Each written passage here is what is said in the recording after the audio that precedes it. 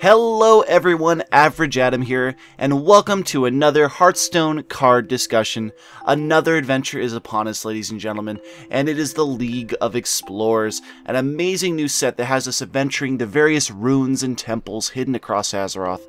This one is definitely going to be one of my favorites. It's also the cheapest Hearthstone expansion at just $20, and on top of that, it only runs for 4 weeks, 5 if you count the week they're skipping for Thanksgiving, and it has 45 brand new cards in it. So, without any further ado, let us join the Great Explorers Guild and explore some of these new cards. So, starting off with the Explorer's Hat, new Hunter card. 2 cost, give a minion +1/+1, Death Rattle, put it back in your hand, which is pretty awesome.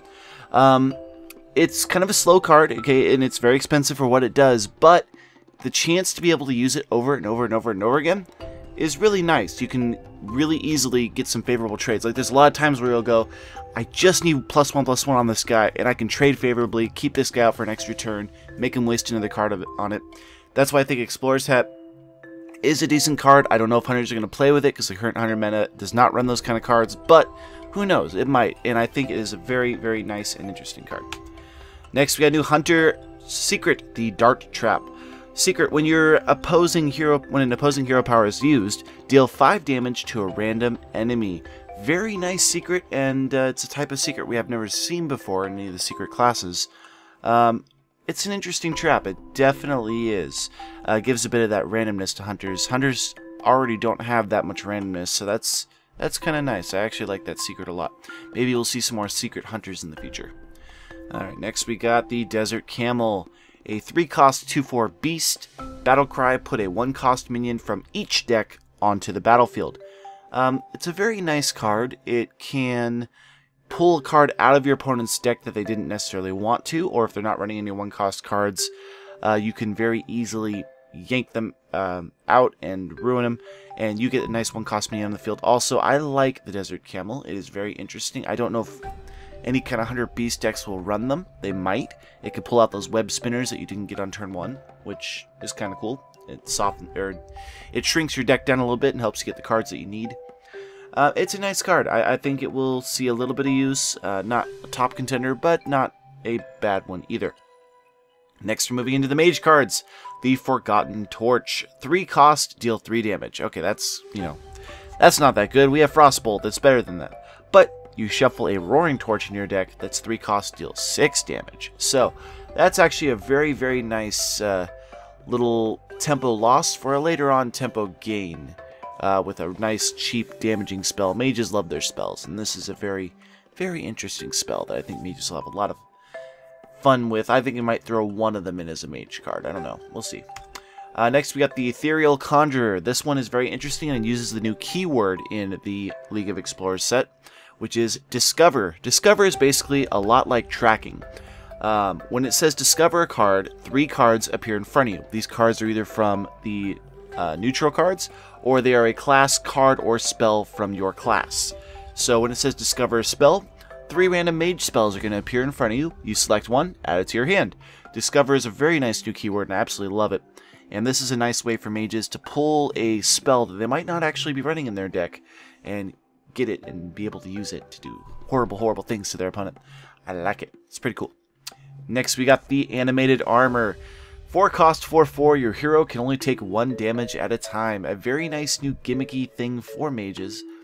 I don't know if mages are going to run it, but if they do, it is a very large annoyance that is kind of difficult to deal with. I mean, how the heck are you going to get rid of this thing? I mean, it could also come out of the piloted Sky Golem also, which would be kind of cool. So I guess it buffs Pilot Sky Golem a little bit. But yeah, there's some really, really nice things mages can do with this. It's another annoyance to add. Maybe freeze mages will run it. I don't know. We'll have to wait and see, though. Next, we got the Warlock cards. First off, the Dark Peddler. 2 cost 2/2 Battlecry. Discover a 1-cost card. So as before, when you play it, 3 random 1-cost cards will appear in front of you. They're either Warlock, spells, minions, or neutral minions, and you get to choose one of the 3 to add it to your hand, which is really, really nice. 2 cost 2/2, and getting another spell that was in your deck. That is great value. Great card. I think Zoo might be running the card a little bit. It's a decent Zoo card, I think. Yeah, it's nice. It can get you a 1-cost card too, which also helps you complete your mana curve, which is really awesome. Next we got the Reliquary Seeker. If the last one wasn't a zoo card, this one definitely is. Okay, 1-cost, 1/1 Battlecry. If you have 6 other minions, gain +4/+4. So if you run a zoo deck and you already have a board full of minions and just 1 extra slot open, you're paying 1 cost for a 5/5, which is amazing. This very interesting, very specific kind of deck this will run in, but under the right circumstances, you get a lot of value out of it. Welcome to Value Town, as Trump would say. So next we got the Curse of Rafam. Give your opponent a cursed card. While they hold it, they take 2 damage on their turn. So this is actually a really good card, surprisingly. It's 2 cost to put a card in your opponent's hand. So or in your opponent's hand. And while they're holding it, they take 2 damage. So on their turn. So the turn starts off, it's going to do 2 damage regardless as soon as the turn starts, which is you know, it's meh. But they also have to get rid of 2 mana to get rid of it. So it's actually a really cost-efficient card, because not only are they taking 2 damage on their turn when it starts, but also they have to spend 2 mana to get rid of it. So that's actually a lot of value, and I think a lot of people might underestimate this, because it's pretty good. I mean, I think that Warlocks may run this card. It's decent. It definitely is. And Temple Loss against a Warlock is really, really dangerous. So next we're going to move on to the Shaman cards. First off, my favorite card of the whole set, believe it or not. This card is the Tunnel Trog. 1 cost for a 1/3, one of those great early game drops. Whenever you overload, gain 1 attack per overloaded Mantle Crystal. This is going to fix cards like the Dust Devil. It's going to make Overload more appealing to people. They've needed a card. Like, Overload is such a punishing mechanic. And a lot of other classes get good cards that have great bonuses without having to suffer, you know, a mana loss later on. But this is a card that benefits from Overload, which is so needed. And I think it's going to be the thing that makes Overload decks much more appealing, and more people are going to run with them. I definitely am going to be trying this out and seeing what I can pull off with Tunnel Trogs in my Overload deck. Alright, so next we got the Rumbling Elemental, 4 cost, 2/6. After you play a Battlecry minion, deal 2 damage to a random enemy. Basically an oversized Knife Juggler that only works with Battlecry minions. There's some other cards in this set that have to do with Battlecry, and I think that a Shaman Battlecry deck could definitely see some play. So, very interesting new type for Shamans that could see some potential play in the future. Next we have a new Murloc card, guys. Every Fin is awesome. So 7 cost, give all of your minions, not just your Murlocs, +2/+2. Cost 1 less for each Murloc you control. Murloc Shaman gets a buff. It's a small mini Bloodlust that could potentially be cheaper than a Bloodlust, which is really nice, I think. And it's permanent too, it's not till the end of turn. So, great card for those Murloc Shaman players, and I think they're going to be more. We're going to see them a lot more, to say that. Next, let's move on to the Paladin card. So first we got the Sacred Trial. 1 cost secret, of course. When your opponent has at least 3 minions and plays another, destroy it. So the 4th minion that hits the board on the opponent's side will be destroyed. They don't have any minion destroy secrets yet. Now they do, making Secret Paladin even more probable or problematic. And yeah, I think this is going to be a very, very good card, especially with those Secret Paladin Mysterious Jouster decks, and I am scared of it. I am definitely scared of this card. Okay, next we got the Keeper of Uldaman. 4 cost, 3/4 Battlecry. Set a minion's attack and health to 3. Very, very versatile card, because you can use it on an enemy minion to make it a 3/3, which trades favorably with the Keeper of Uldaman. And then, or you can use it on one of your minions that's maybe about to die, or a low-cost 1/1 Silverhand Recruit that you can turn into a 3/3. Very, very versatile card, and I don't think Paladins have had a lot of cards like this. So, I like this card. This is going to see a lot of Paladin play, I think. And finally, Murloc Paladin gets another card, which is really, really interesting. It is, if I can get the card to move here, 10 cost, summon 7 Murlocs that died this game. Any Fin can happen. Very, very interesting card, guys. I think that this is going to be used, maybe about one of them in every Paladin Murloc deck. Basically, Paladin or Murloc decks tend to, if they explode, they're kind of useless later on. They'll see no use. Like, you filled up your deck with Murlocs, they all get destroyed, and you just run out of tempo. Well, let's just bring back 7 of the Murlocs that died. Boom, we're back on the field again.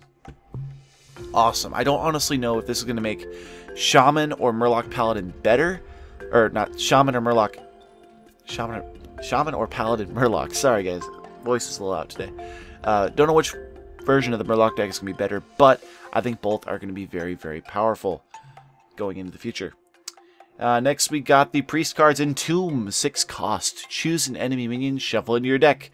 It's basically like a recycle, only it goes into your deck, which could be very interesting. It immediately removes a minion on the field, puts it in your deck so that you can potentially use it later, which I think is very, very interesting. I don't know if Priests are going to use this or not, but it is something that I might play around with a bit. I actually like Priests a lot, and this could be an interesting card.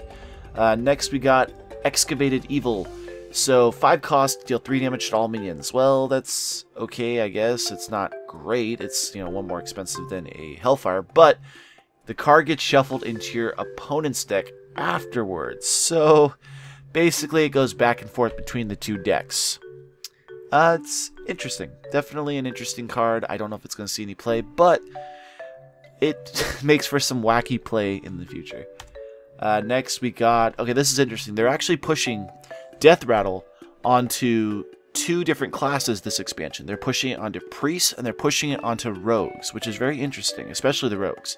So 2 cost 1/2, Museum Curator, Battle Cry, discover a Death Rattle card. So 3 Death Rattle cards are going to appear. It could be either a Priest Death Rattle card or a neutral Death Rattle card, and it'll appear. You select one of them. Death Rattle Priest isn't something I think I've ever seen before, but this could definitely open it up a little bit. It might not open it up right away, but this is a card for future Death Rattle cards, or Death Rattle Priest decks, which could see play. Next, we're going to move on to the Rogue cards. So 1 cost 2/1 Pit Snake Beast. Destroy any minion damaged by this minion. So basically, it's got Death Touch. It's like a smaller, actually, it's a slightly buffed version of the mini assassin guy. Yeah, the Patient Assassin. Which I don't know why they gave that to this guy. Maybe you can make a deck with Patient Assassin and this guy. Just have a whole bunch of Death Touch guys that just wreak havoc.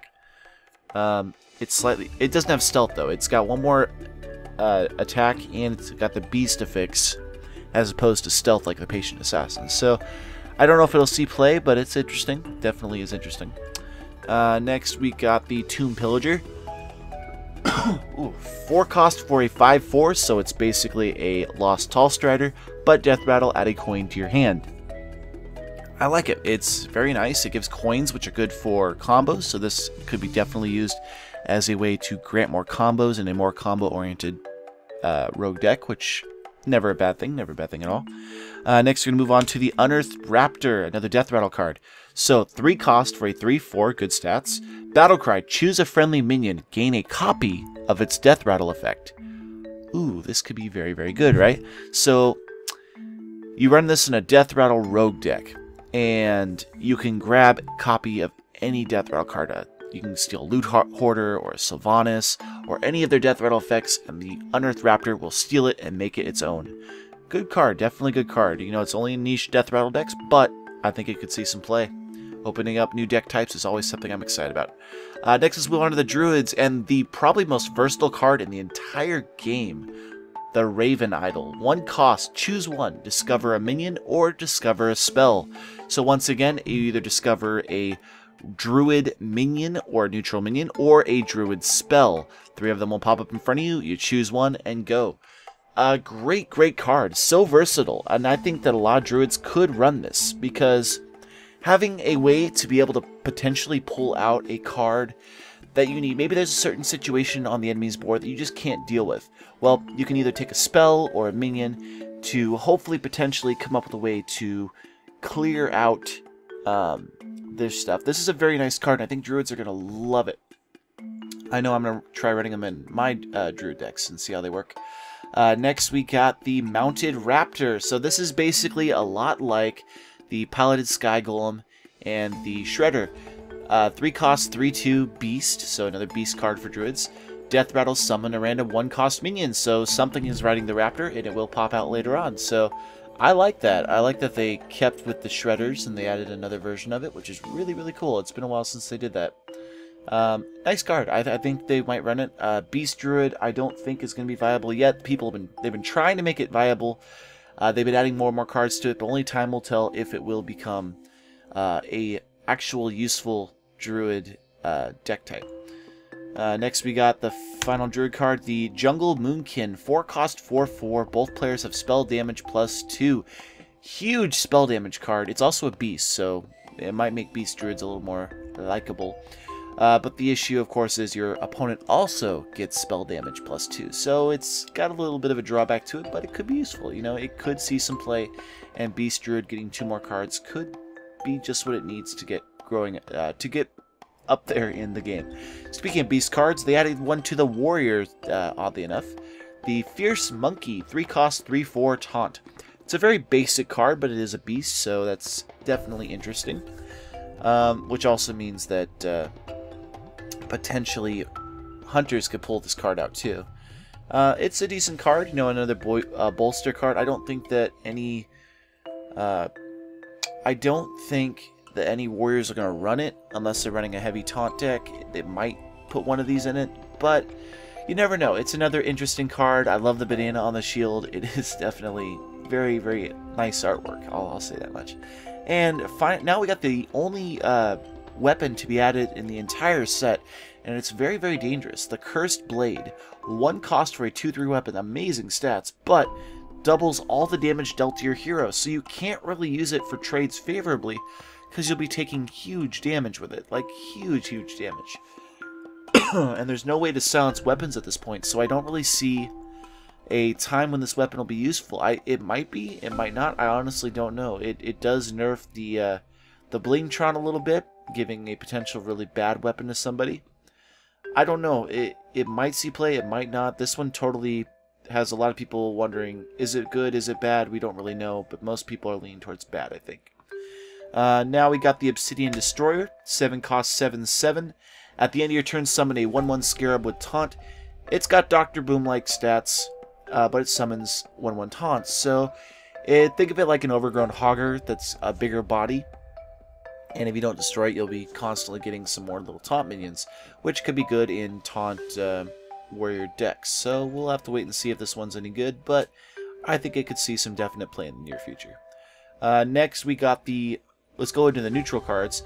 The commons first, the Jeweled Scarab. This one was shown off for a 2 cost for a 1/1 beast. It is a beast, so hunters may see it.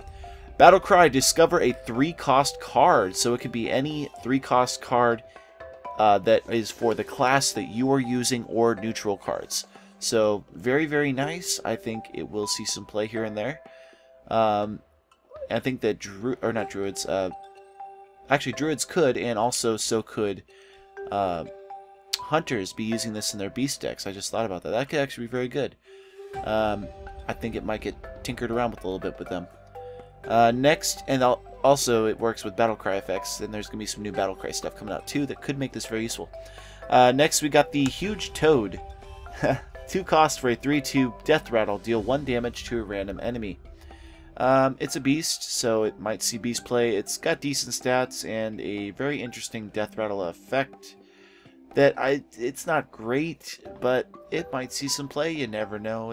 For its stats, it is value for its stats. It's a decent card, but only time will tell if it's going to be a good card. We'll have to wait and see. It's a nice common though. They've definitely made the commons a lot more appealing in this set.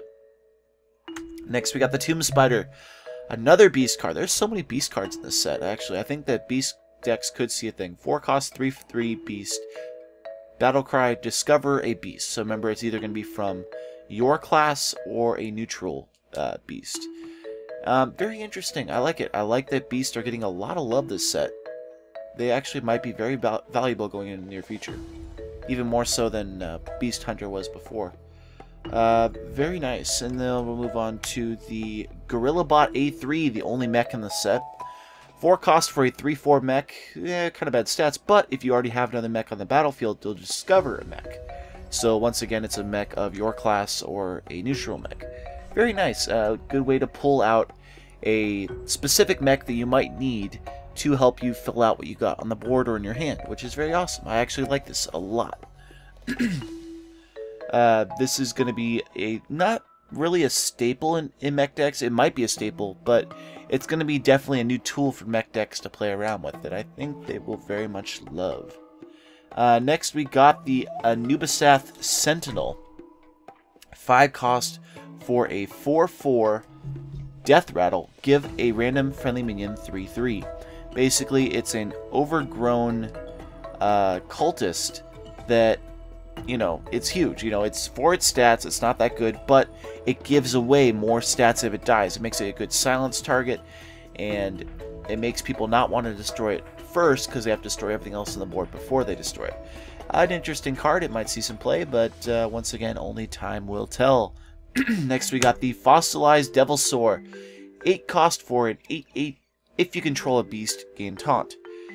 Well, this one I'm a little kind of on the fence about because it's pretty much the exact same as the Druid 8/8 taunt, except that you may not get the taunt unless you control a beast. I don't know if it's going to be great, but, you know, time will tell. Maybe we'll see a little play here and there. It's an interesting card, and definitely one that you could show up at unexpected times to turn the tides of battle.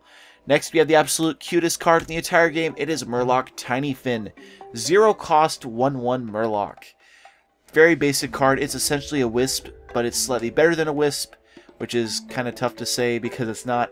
But it does have the Murloc affix, which means it gets all the Murloc bonuses. I don't know if Murloc decks are going to run it because it's really not that good. I mean, they might, but Murlocs, you know, Murlocs do get bonuses and stuff, so we'll see if they run it or not. It's interesting. It definitely is an interesting card, but we'll have to, of course, wait and see what happens to see if he gets any use. He's definitely adorable, and I love him.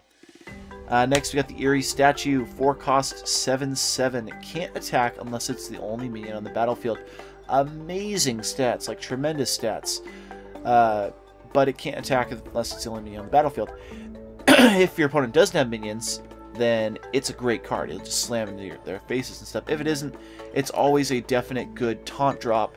Put a taunt on it with a Sunfury Protector or a the other card that gives taunt, and it could be very, very good. It's like an overgrown Ancient Watcher, which is really, really nice. In fact, Ancient Watcher is 2 cost for a 4/5. This is 4 cost for a 7/7, which is amazing. I mean, it's really, really good. I think this card could see some play in decks like Handlock and stuff, which is really nice. Next, we're going to move on to the Summoning Stone. I like this card. 5 cost for a 0/6. Whenever you cast a spell, summon a random minion of the same cost. It's just like the Tavern Brawl we had a while back that had that same effect. But like the other card that's like this, which is the Warlock Summoning Portal, it's kind of weak for what it is, and it relies on you having an extra card. So like the Summoning Portal, I'm worried this one could fade into oblivion.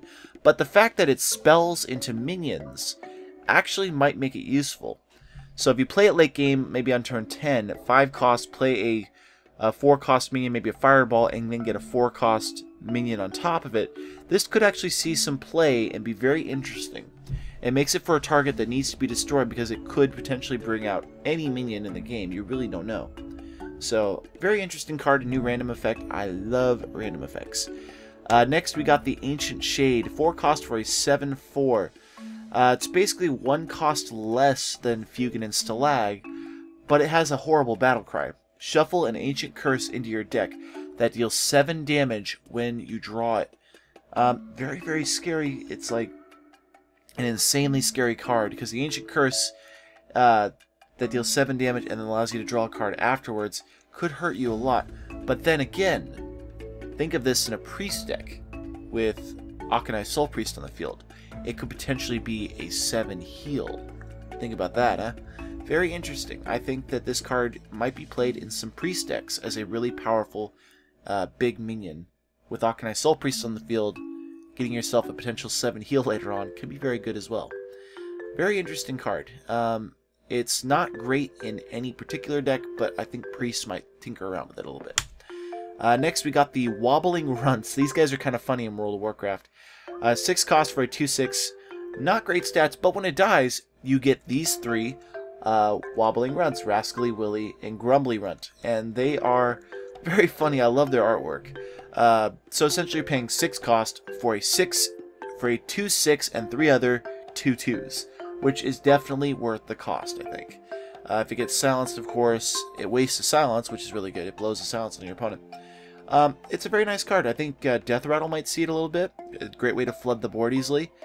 If you run Baron Riveter, you can get 6 2/2 runs on the board, and then follow it up with a Bloodlust or something. This card definitely has a lot of versatility, and I think it could see a lot of play in the near future. Next, we got the Naga Sea Witch. 5 cost, 5/5. Your cards cost 5. All your cards.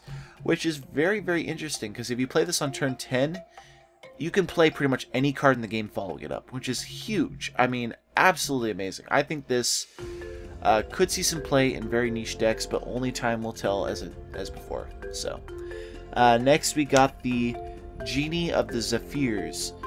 This one, 5 cost 4/6. Whenever you cast a spell on another friendly minion, cast a copy of it on this one. Great in buffer decks, so like priests or paladins that use Power Word Shield or Blessing of Kings. Great card, I think, for buffer decks. And buffer decks have been something that haven't really been a thing, but I think with the conclusion of this card, they could definitely see a lot more play in the near future. Next, we got the first of 5 legendaries that are in this set. Not a lot in this set, but definitely some interesting ones. This is Archthief Rafaam, and Archthief Rafaam is the main antagonist of this expansion. To help you get the Staff for Origination, he's going to steal it from you, and you got to get it back. 9 cost for a 7/8. Not great stats, but Battlecry. Discover a powerful artifact. So, what is a power artifact, you may ask? Well, they're very powerful 10 cost cards. There are 3 of them. The first of which is the Mirror of Doom. 10 cost, fill your board with 3/3 Mummy Zombies. And the Mummy Zombies are very powerful looking 3/3s that fill the board up, which is very cool. Then you have the Timepiece of Horror. Deal 10 damage randomly split among all enemies, so very large Avenging Wrath. And then finally the Lantern of Power. Give a minion +10/+10. The cool thing about Rafaam is that you get a card that immediately the next turn follow-up is a game-breaking card that could potentially change the entire game. I think Rafaam is going to see a lot of play, and possibly he is the best card in this entire set. You don't get immediate value out of him, but the following turn, you get an amazing card, and your opponent doesn't know which of the 3 cards you chose, so they have to prepare for any eventuality of this card, which is amazing. Next, we'll move on to the League of Explorers themselves, the 4 of them. Great cards. All 4 of these guys are amazing. First off, Bran Bronzebeard. Everyone's been waiting for this guy, and he has an effect that I've been waiting for someone to have this effect. 3 cost for a 2/4. Your battle cries trigger twice, opening up for a battle cry variant of deck. They've been there. They have been there, but they've needed a couple things. And Bran Bronzebeard, I think, is the icing on the cake that is going to open up for battle cry decks to take effect. I love it, and I'm going to definitely tinker around with Battlecry decks and see if they are going to be useful coming into the future here. Love it, love it, love it. And next we're going to move on to Sir Finlay Murgleton, the Gentleman Murloc. 1 cost, 1/3, a great 1-drop. It is a Murloc, so it does get Murloc bonuses. Battlecry, discover a new basic hero power. So, if you're running a Murloc deck, maybe your hero power is not the best. Like, I can imagine that Shaman might not want the hero power they have. They might want something a little better to complement their Murlocs. So when this pops up, 3 random basic hero powers of the 9 basic ones will appear, and you select one and continue on your way. Great legendary card. It will be terrific in Murloc decks. Maybe even some other decks might play around with it also, because it is a great 1-drop at a 1/3. Not every class has access to a 1 cost 1/3 turn 1 drop, so could see some play, definitely.